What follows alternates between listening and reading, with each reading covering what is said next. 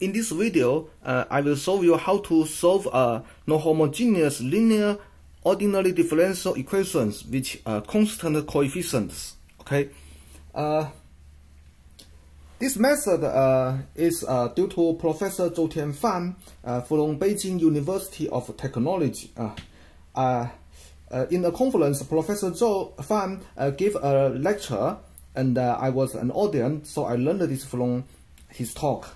Well, we consider this second-ordered ODE, non-homogeneous. Okay, so the right-hand side is an exponential function multiplying an nth-ordered polynomial Pmx.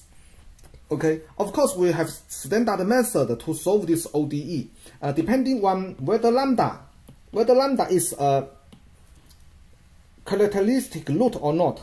The solution would be x to some power s e lambda x times a polynomial of order m as well. Here s is the order of S is determined by the relation of lambda and the characteristic root. If lambda is a characteristic root, then S is 1.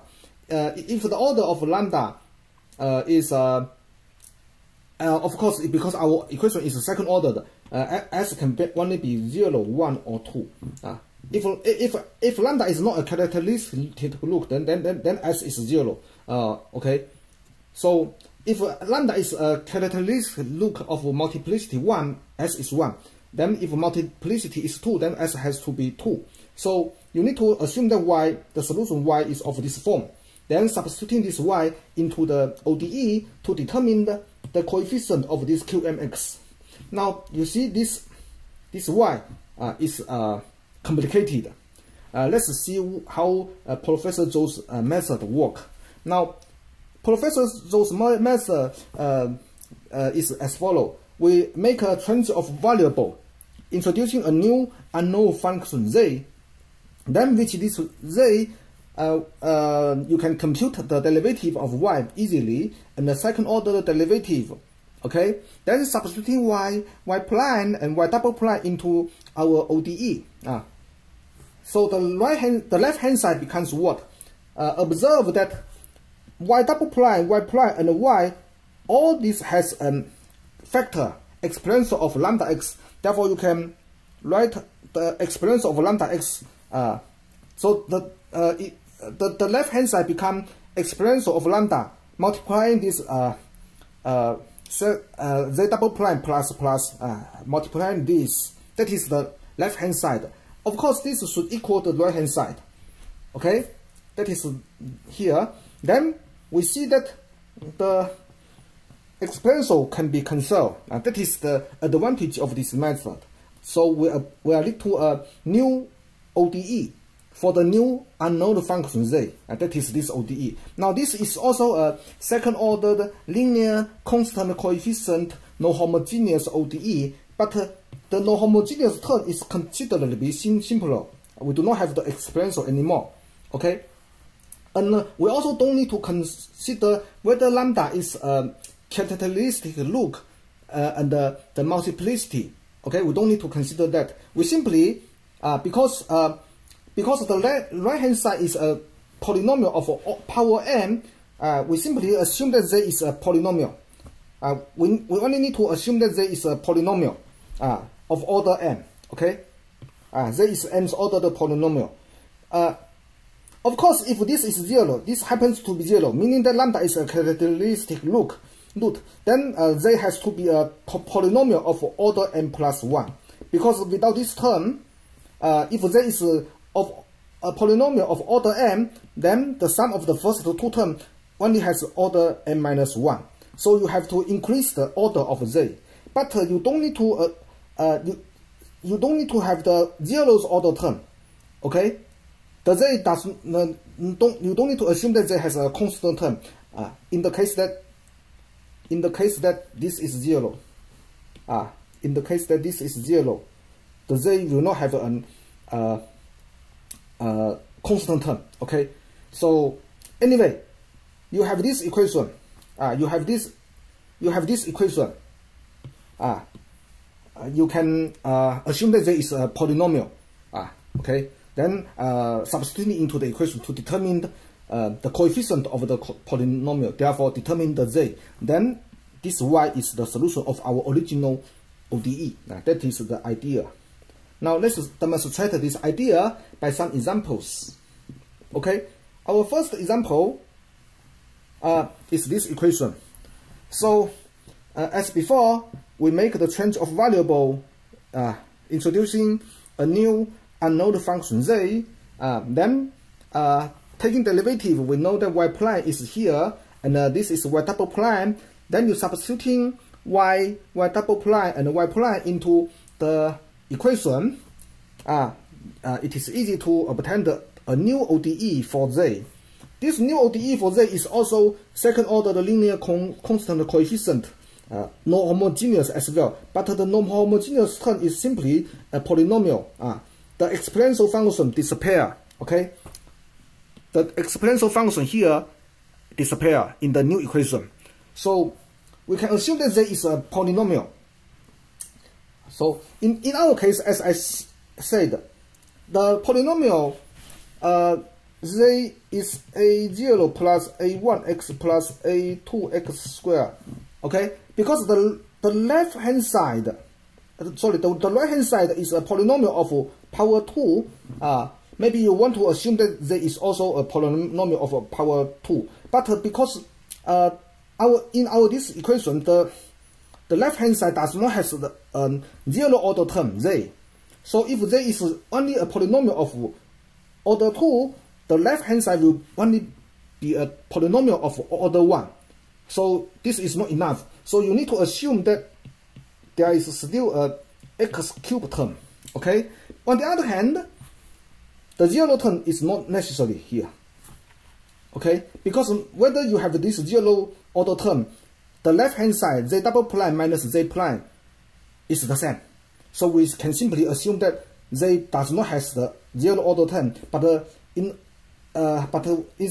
we need to assume that it has a cube term, a3x cubed. So this is why we assume that z is this is why we assume that z is of this form. Okay, here.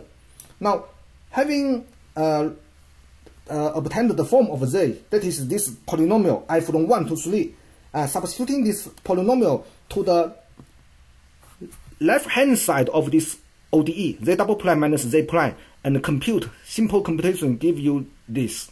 Of course, this should equal the right hand side of the equation. Now you compare the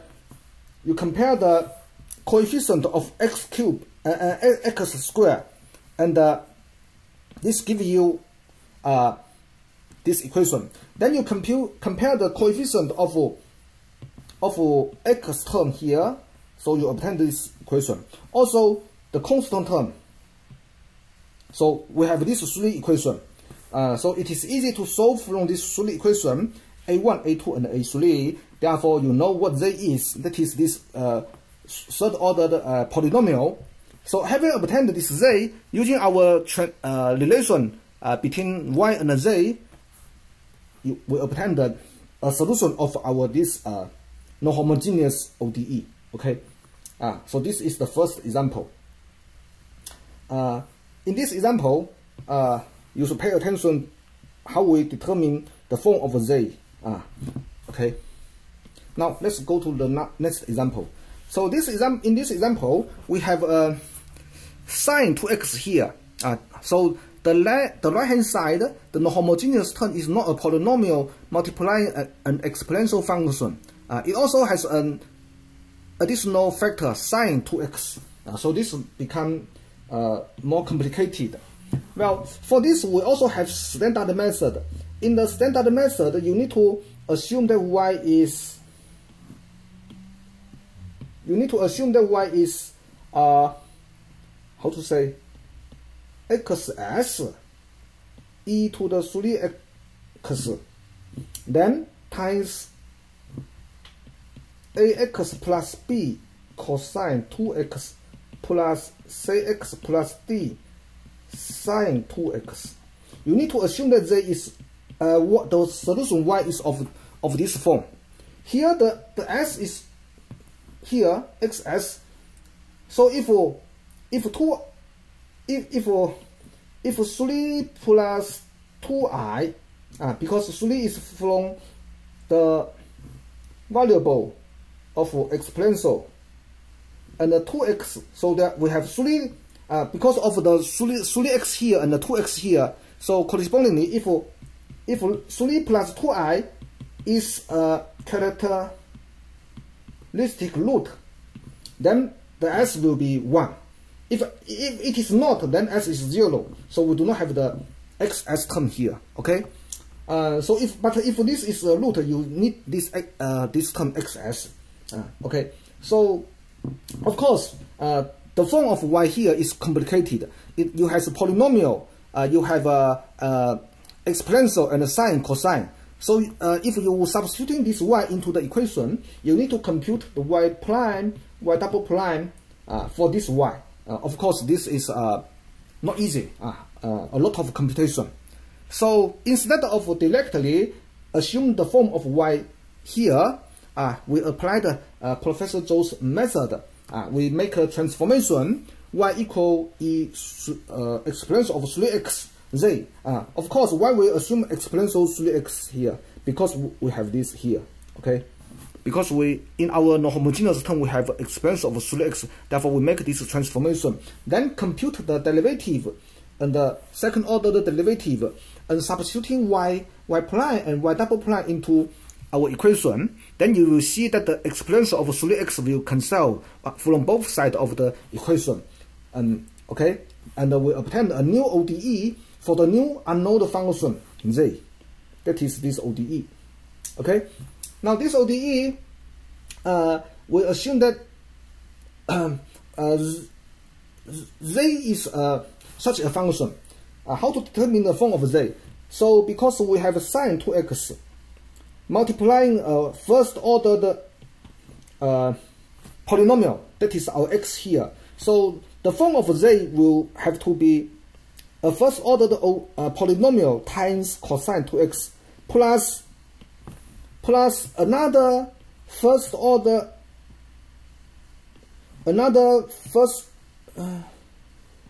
what's wrong?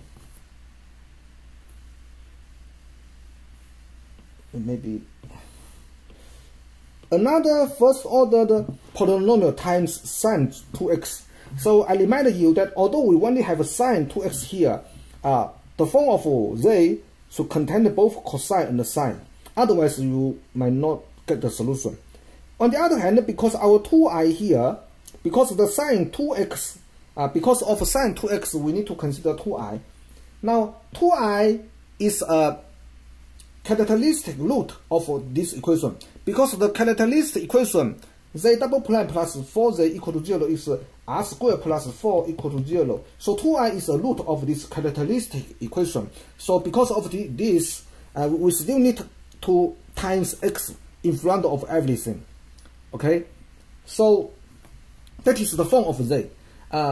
Which this form we need to simplify it a little. So we times multiplying the x. We multiply the x to both these two polynomial to get a new second order polynomial. So this is the form of our z. So then you have to compute the derivative of this z. You need to compute z prime, z double prime. Of course, this is also painful, but at least this will be simpler. This will be simpler than computing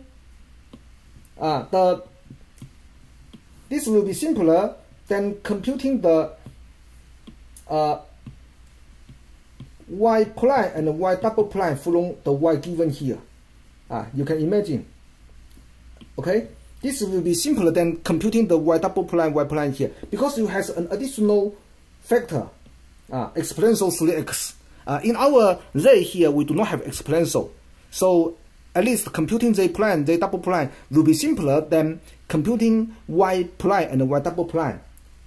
So if you, without making the transformation y equal to exponential of 3xz, you need to substituting such a y into the equation, then you need to compute y prime and y double prime. That is horrible.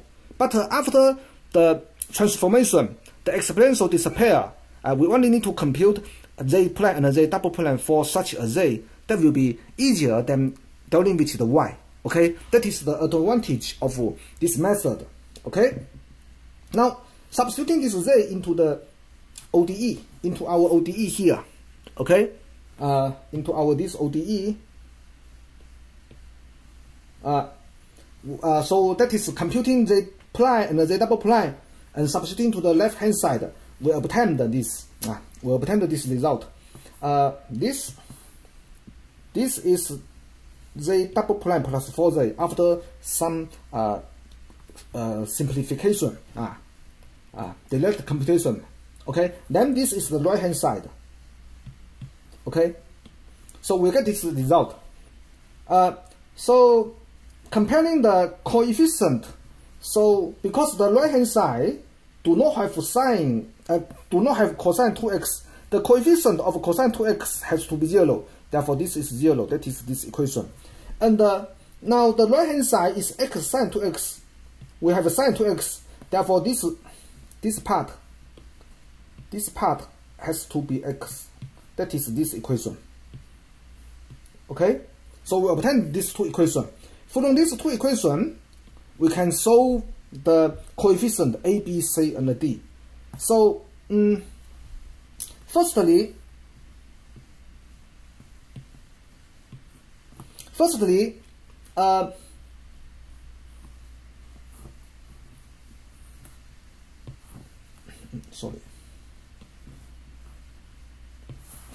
we can, from this we see that c is 0. Maybe I create a new page. So from this we see that c is 0 because the right hand side of this equation do not have x. Okay, therefore the coefficient on the left hand side of x has to be 0. Therefore c is 0. So and similarly from this we know that a is minus 1 over 8, right?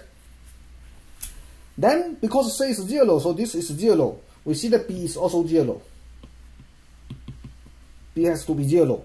Finally, we determine D. So we know A is minus 1 over 8, but 2A plus 4D has to be 0. So from 2A plus 4D equal to 0, we can determine the D. Okay, anyway, A, B, C, D has been determined. So that is given C is 0, A is minus 1 over 8, and D is 1 over 16, and B is also 0.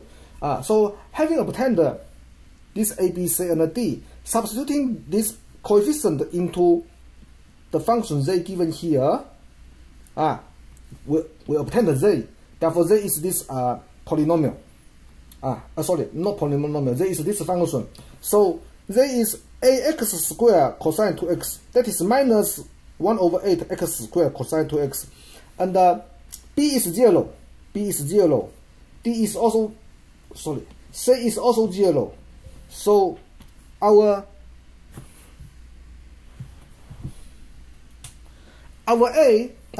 z is given by this expression.